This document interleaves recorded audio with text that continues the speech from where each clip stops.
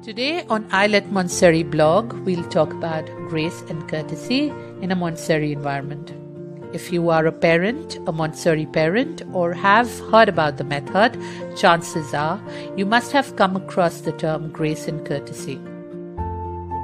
When we meet prospective parents at Islet, when they look around in the environment, one question always comes around grace and courtesy, like how do these children work so quietly in the environment without disturbing others? Or how do they know how to wait for their turn and when to come to you?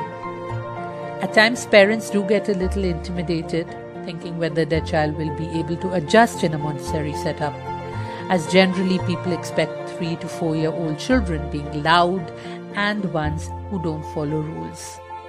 Frankly, we don't have a magic wand, which makes these little people behave like this.